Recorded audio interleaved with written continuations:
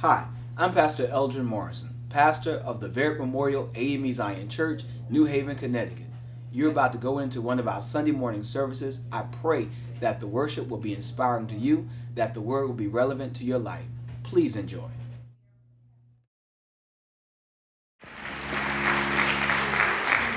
Certainly proud of what they are accomplishing in the kingdom of God, even as children. Our children. I want to call your attention this morning to Mark chapter 10 as we are wrapping up this month, the miracle series that we have been in since New Year's, going and walking our way through the miracles of Jesus Christ. And this month we'll be wrapping this up, and I'm happy about the next series that is coming up for about a month or so.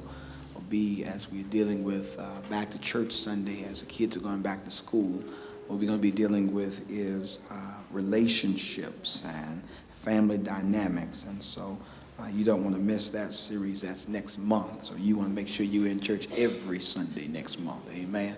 As we'll be dealing with families and as we're dealing with relationships and things of that matter. But Mark chapter 10, beginning with verse 46, we're going to begin the message here, and y'all come with me to Danbury. I'll finish it up there, all right? Amen. Then they came to Jericho as Jesus and his disciples, together with a large crowd, were leaving the city. A blind man, Bartimaeus, that is the son of Timaeus, was sitting by the roadside begging. When he heard that it was Jesus of Nazareth, he began to shout, "Jesus, Son of David, have mercy on me." And many rebuked him and told him to be quiet. But he shouted out all the more, "Son of David, have mercy on me." Jesus stopped and said, "Call him." So they called to the blind man, "Cheer up, on your feet, he's calling you." Throwing his cloak aside, he jumped to his feet, came to Jesus. "What do you want me to do for you?" Jesus asked him. The blind man said, "Rabbi, I want to see."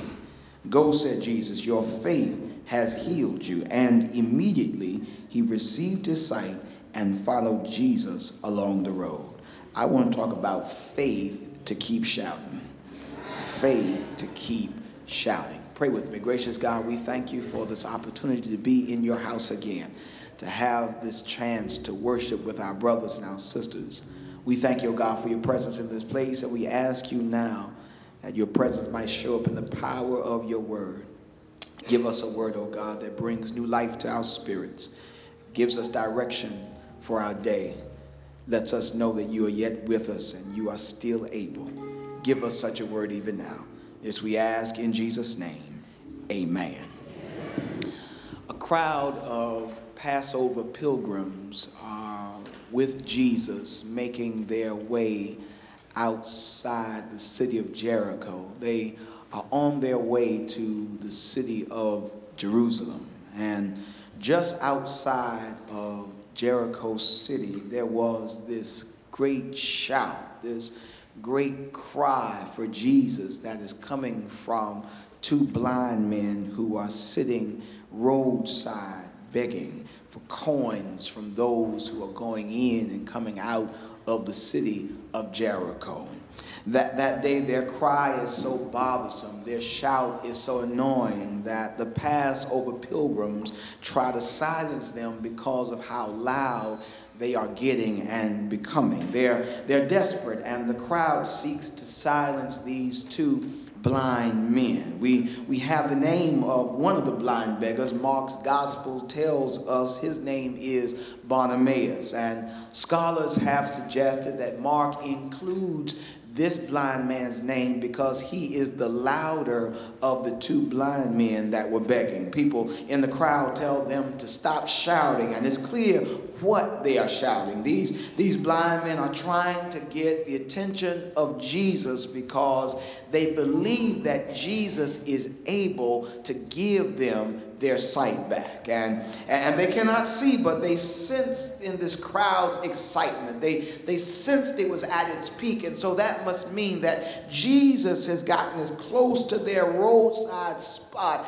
as he could. And so they start shouting out as loud as they can, "Jesus, Son of David, have mercy on us. And Bartimaeus must have been real loud because Mark includes him in his gospel, and the other gospel writers just tell us that there are two blind men there, but Mark lists him by name. And I was studying this text, and it's worth mentioning today where this blind man is situated. You need to recognize that Bartimaeus is situated and he is sitting outside of Jericho. Jericho is this old city.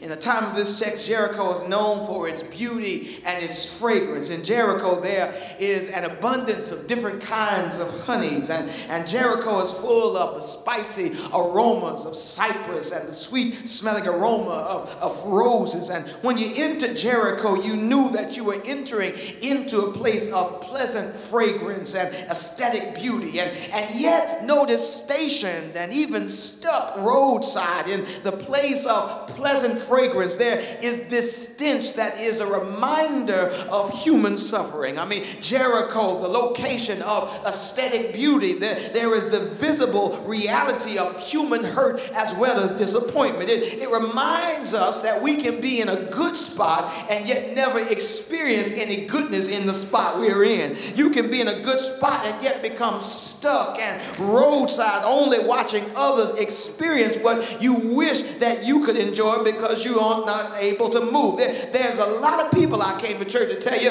who are stuck at Jericho. And because misery loves company, I came to tell you a lot of folk come to church right now who are situated and stuck outside of some Jericho. And what Bartimaeus ignites in all of us is this underdeveloped ethic that we all have to have if we are going to grow in our relationships with Christ. When this crowd that's following Jesus hears the annoying and bothersome cry of Bartimaeus, they don't want to stop to become actively involved in his pain. They don't want to make any attempt to assist in the restoration of his sight. They want Bartimaeus to be silent. While they in their enthusiasm continue to follow Jesus, they want him to sit there and hush. They don't want to be distracted or delayed from following Jesus. They don't want Jesus to be diverted into taking his time to heal somebody who really needs to be healed. They don't want Jesus to stop walking with them so that he can minister to him. They try to silence blind Bartimaeus because his cry, his shout is bothering them. And Bartimaeus is determined. He says that Jesus will not pass him by without him at least trying to get his attention. Bartimaeus figures if the crowd around Jesus can hear him cry, then he's going to keep on crying, because if the crowd can hear him, that means that Jesus can also hear him. And the crowd doesn't bother him at all. And the crowd tells Bartimaeus, you sit here and hush. Bartimaeus, you sit here and be quiet. You stop shouting. Bartimaeus shouts even louder, Jesus, son of David, have mercy on me. And notice it is this second cry that gets the attention of Jesus. Jesus stops when he hears him cry, and he calls for him and he heals him. Bartimaeus was determined that he would not be denied an opportunity to be heard by Jesus. And I am convinced today that this is the ethic that we all need in our lives. We need to develop the determination, if we're going to achieve our spiritual and natural goals in life, just like Bartimaeus. We need this ethic if we're going to become who and what God has intended for us to be. If we're to overcome obstacles and roadblocks that have been between our blindness and our vision, we need what Bartimaeus had. We need to live with a conviction that says, I will not be denied. I will not be deprived of my opportunity to get my sight back. If we're going to live through past experiences that have scarred us and hurt us and disappointed us, then we need a Bartimaeus work ethic. If we're determined to fight for what's ours, to fight for our marriage, to fight for our children, to fight for our community, we need a Bartimaeus ethic. If we're determined that the enemy is not just going to walk in here and destroy what we've worked for, what we've committed ourselves to and sacrificed for, then somewhere along the pilgrimage, in the middle of our journey, we're going to have to say, in spite of what happened, and in spite of where it left us, and in spite of who is around us, we will not stop, we will not be stopped, we will not be silent,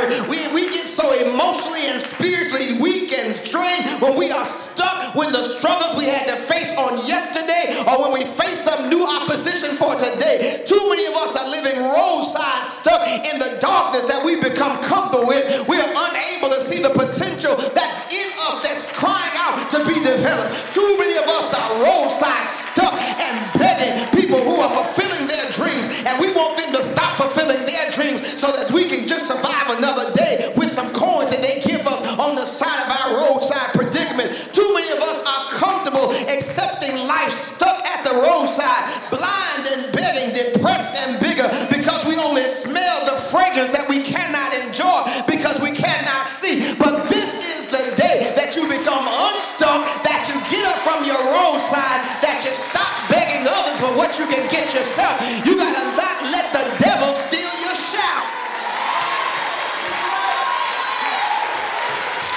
And Jesus heals this brother because he heard in him the cry of a desperate man. He heard the cry of a man that said, something has got to change in my life. My question is really, what motivated Bartimaeus? What drove him to keep crying, to keep shouting, especially when everybody around him told him to be quiet? What energizes him after he has lived his whole life by the roadside begging? What motivates him to ask for more? What keeps him unsatisfied with a few coins in a cup when he really wants to receive his sight? Here's my point today, and I'm on roster field. Bartimaeus keeps shouting because he believes that Jesus will not discriminate against him. Bartimaeus is blind, but the boy got good sense. He knew that with all the people in that crowd, there was every kind of dysfunction in that crowd. There was every kind of disease in that crowd. There was every kind of mental scarring in that crowd. There was every kind of emotional bruising in that crowd. And Bartimaeus thinks if Jesus can let people follow him with all of these other dysfunctions, then I'm going to keep shouting and add my dysfunction to the list. Bartimaeus is blind, but my boy got good sense. He's stuck, but thank God he wasn't stuck on stupid. He knew that he wasn't the only one with a problem. In fact, he wasn't the only blind person out there. He just had the good sense that if Jesus could hear him, then the Lord could heal him. You missed that. You missed it. If Jesus could hear you, then Jesus can heal you. If Jesus can hear you, then Jesus can help you. It doesn't matter who's trying to hinder you. It doesn't matter who's trying to stop you. If Jesus can hear you, Jesus can heal you. And so Bartimaeus will not let some other folk in the crowd keep him from getting to Jesus. He knows that he is not the only depressed or blind person out there, and the fact that they're telling him to sit down only motivates him to shout louder. So Bartimaeus keeps crying because he believes that his cry counts to God. And I came by to tell somebody, don't you let other folk make you think that your shout is meaningless. Don't you let other folk make you think that your prayer doesn't have as much weight and merit in God's eyes as theirs do. I came to tell you to keep crying, baby. Keep crying. As long as the Lord hears you, that's what matters. You got to keep on crying. Keep shouting. You got to believe that your concerns matter to God. And they cried. Kept crying. Why, Pastor? Because he knew something about the crowd. He knew that people in that crowd were doing the same thing he was doing. Or they might not have did it right as he was coming out of the city, because the text picks up as they're coming out of the city. They cried after Jesus while he was on his way in the city. They got about him while he was doing work, while he was downtown of the city. They didn't cry as he was leaving. So the fact that they had already got what they needed, they thought, Barnabas, you sit down, you don't need anything. Now, don't you waste his time. Even after they had cried, it was early, but they all needed something from the Lord, and that's why they were in that crowd in the first place. And sometimes, we are the same way. We all right as long as we get everything we need, but we don't want to take time for somebody else to get what they need. I'm looking at somebody tell me, I know that's right. And sometimes I want to ask some saints that looking all funny and looking down their nose at how somebody else is acting in church and how they're crying and how they're shy. I want to ask them, have you been following Jesus so long that you forgot that you once were blind, you were busted, you were broke sin by the roadside too? Have you been around here following for so long that you forgotten that you ain't always had it like you have it right now? Have you been following for so long that you forgot that your stuff still stinks too? Have you been following for so long that you forgot how desperate you were for the Lord? And when you begin to cry out of your desperation, you don't care who's around you. You don't care what they say. You're going to cry out because you need something from the Lord.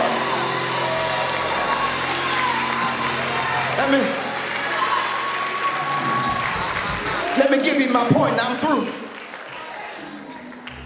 Faith births something in you. What births faith in you is believing that Jesus is the Son of God, that God loves this world so much that he allowed his Son to be crucified so that all of us could claim the eternal promise of God in our lives. That's what births faith in us.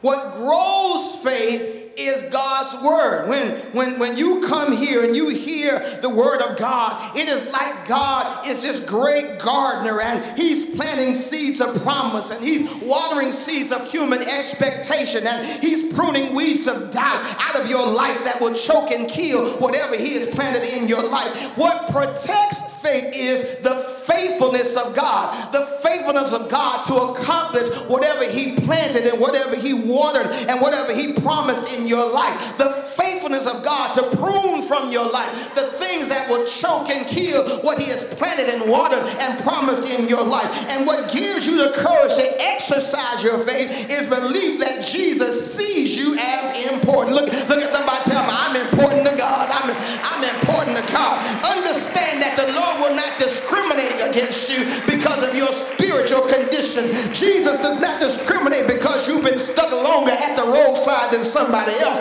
Jesus does not discriminate because you blind in two eyes and they're only blind in one eye. What makes you ask Jesus for help is your belief that your cry counts to the Lord. What makes you pray when you get in trouble is belief that your concern matters to God. What makes you keep going to Jesus is your belief that he wants to hear about the things that are on your heart. And I came by to tell you to keep on shouting, keep crying out to God because he hears you when nobody else can hear you. He can hear you when nobody else hears you. He hears you when nothing else helps you. You got to have faith to believe the Lord can. And when you don't know what to do, when you don't know which way to turn, when you don't know what to feel anymore in your life, you got to believe that you got faith in God and know that God can do something about it. God doesn't even want just to hear something, but he can do something. Some folks just want to hear about your trouble so they can find something to gossip on you about. But the Lord is the only one that can do something about it so he can change your situation. Keep crying. And I'm on the field right here. I am proud father of a 7-week-old baby. And my daughter Ava is the perfect example of this kind of faith I'm talking about. I'm in my office studying, working on my sermons, and I began to hear a little whimper that's slightly louder than the music I have playing in the background as I'm studying and working on a sermon. And those whimpers will soon turn into her crying. And she doesn't know that I'm studying. She doesn't know what I'm doing. She doesn't know I got to stand here and preach 3 or 4 times a Sunday. She doesn't know that I'm trying to figure out some deep theological challenge that I see in the text. She doesn't know that I'm trying to extrapolate some spiritual spiritual, biblical issue out of a text, and I really don't need to be disturbed at that time. It's almost as if she knows that daddy doesn't mind. She knows that he will stop whatever he is doing to attend to her cry. Ava already knows that her father will stop what he's doing if I hear her cry. You done missed it already. I just came by to ask somebody, who told you to stop crying when your father is waiting to hear from you? Who told you to stop shouting when the Lord is waiting to hear your shout? You got to consider the lilies of the field. They don't toil, they don't spin, and yet your father watches over them. I came by to tell somebody, keep crying, keep shouting. If you don't need nothing from the Lord, then you be quiet. If everything in your life is fine, you be quiet. But for the rest of us in here, if you need something from God, if you're blind in one eye and can't see out the other, you better cry as loud as you can. You better keep on shouting as much as you can. You got to say, Savior, Savior, hear my humble cry. Why on others thou art calling? Do not pass me by. Don't let the devil steal your joy. Don't let the devil steal your praise. Don't let the devil steal your cry. Don't let the devil stop your shout. Don't you know there's deliverance in your dance? There's glory in your praise. There's salvation in your shout. Every time you praise him, he puts angels on the run. Every time you praise him, he inhabits the praises of his people. You better keep on dancing, keep on shouting, keep on crying until the Lord hears you and answers your prayer. Look at somebody, tell me, I know that's right.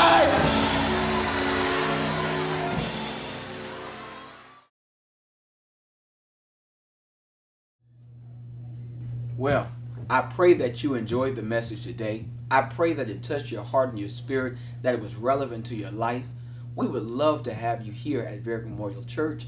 If you want to attend our services, please feel free to come by any Sunday morning at 7:30, 9:30, and 11:30 a.m. services. Our church is located at 242 Dixwell Avenue. We'd love to have you here at Varick. God bless.